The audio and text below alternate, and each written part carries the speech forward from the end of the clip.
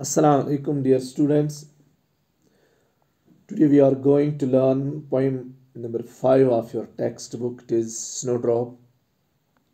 It is on page 85 of your textbook. It is by Ted Hughes. The snowdrop is a white flowered plant. It flowers when bitter winds are blowing and the ground is covered with snow. Sometimes the plant has to push its stem through 8 inches of snow. The poet here in this poem uses the snowdrop as a symbol of fierce winter. He presents nature as very cruel and heartless in this season. The poet describes very briefly how winter restricts the movements of many creatures. Some of them almost reach the point of death. They no longer skip about or fly as they used to.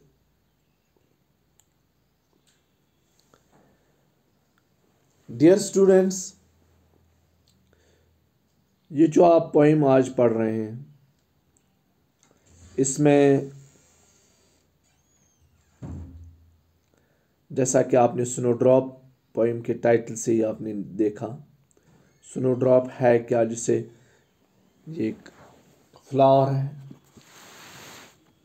जिसे गुल महताब भी कहते हैं। सफ़ेद फूलों वाला एक पौधा होता है और जिस पर फूल जो हैं ये सिर्फ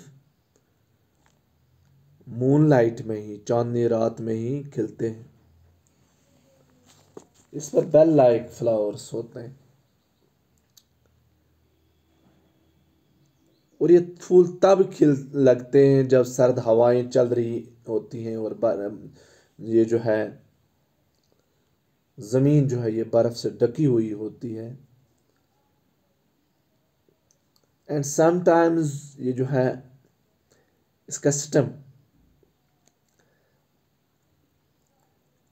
8 इंच मोटी बर्फ में से भी ऊपर की तरफ धकेलना पड़ता है और शायर जो है वो यहाँ गुल महताब को खौफनाक सर्दी की अलामत के तौर पर इस्तेमाल करता है। वो इस मौसम में कुदरत को बहुत ही बेरहम और बेमहल पेश करता है।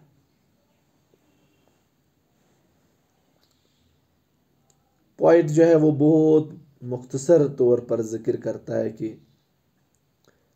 किस तरह से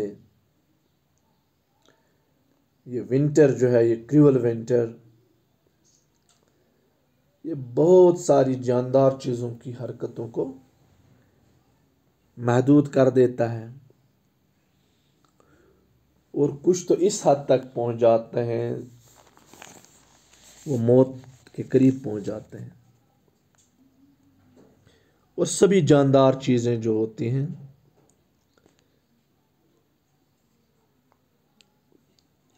खुसूसन परिंदे वो इस काबिल नहीं रहते हैं कि वो इधर उधर फुदकें और उड़ने के काबिल वो नहीं रह जाते हैं और वो कन्फाइन रह जाते हैं सिर्फ अपनी ही जगह पर। उनकी मूवमेंट जो है वो रिस्ट्रिक्ट हो जाती है। जैसा हम देखते हैं, हम यहाँ भी फील करते हैं अपने कश्मीर के अंदर भी जब विंटर का सीज़न होता है और हम खुद भी देखते हैं इस चीज़ को, ज़्यादातर हमारी मूवमेंट जो है वो रिस्ट्रिक्ट हो जाती है। हम इधर उधर जो है हमारा घूमना फिरना जो है वो महदूद रह जाता है। तो इसी तरह से सेम इसी अंदाज से पोइट जो है वो इस विंटर की क्रूअलिटी को अपनी इस पोइम में जाहिर कर देता है और एक ऐसा माहौल क्रिएट करता है जो हमें खुद ये बताता है कि हार्ड विंटर क्या होता है और नेचर की पोजीशन क्या होती है। और शायर कुछ ही अल्फाज में जिन्हें हम शायद गिने चुने अल्फाज ही कहेंगे, इनमें विंटर की उस पूरी शिद्दत को और उस पूरे जुल्म को इस पोएम के ज़रिए अयां कर देता है. And let us see the first stanza. It is here. Now is the globe shrunk tight. Round the mouse is dulled wintering hot. Weasel and crow, as if moulded in brass, move through an outer darkness, not in their right minds.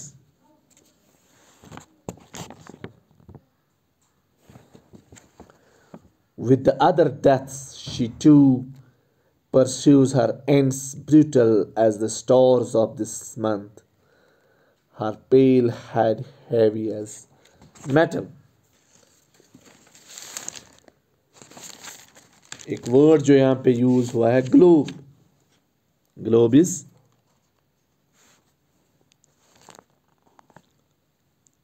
Globe, you know. Globe को यहां शायर ने क्या गुले महताब से तशबीह दी है, क्योंकि ये भी जो है ये ज़मीन की तरह गोल होता है. स्नोड्रॉप, श्रंक, सुकड़ा हुआ, श्रंक, श्रंक, श्रंक.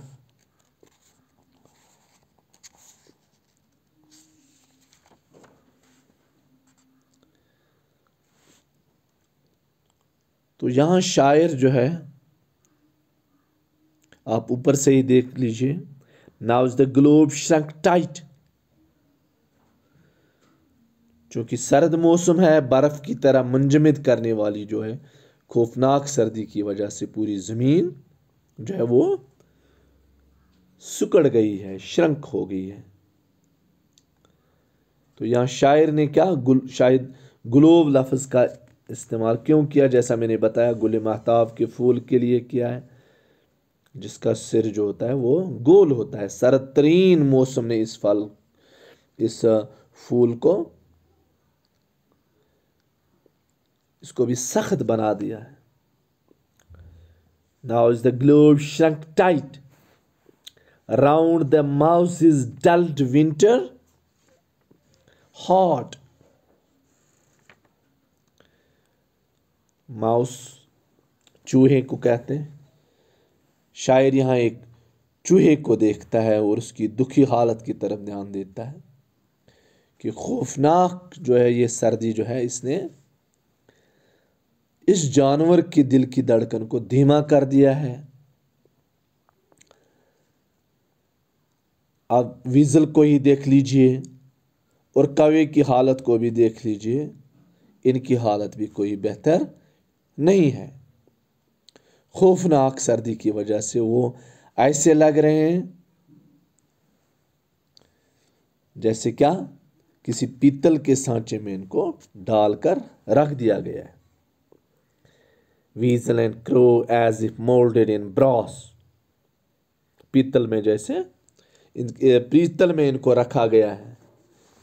इतनी हॉट इनकी पोजीशन हो गई है, ठिठरा देने वाली सर्दी ने इनकी हरकतों को बहुत लिमिटेड कर दिया है, महदूद कर दिया है.